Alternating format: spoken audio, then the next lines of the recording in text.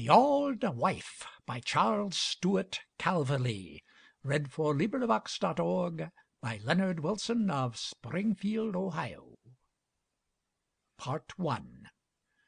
The auld wife sat at her ivied door, butter and eggs and a pound of cheese, a thing she had frequently done before, and her spectacles lay on her aproned knees.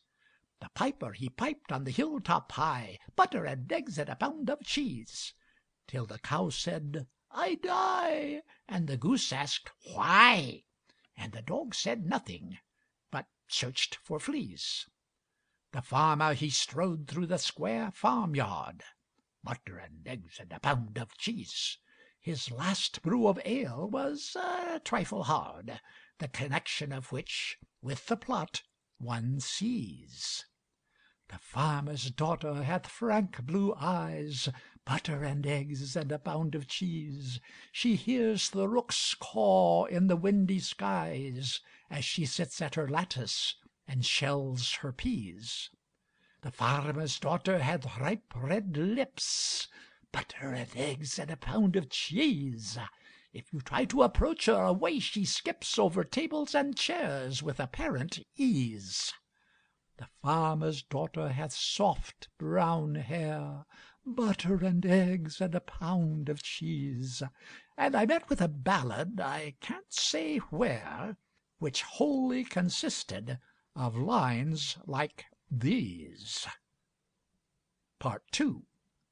She sat with her hands 'neath her dimpled cheeks, butter and eggs and a pound of cheese, and spake not a word. While a lady speaks, there is hope, but she didn't even sneeze.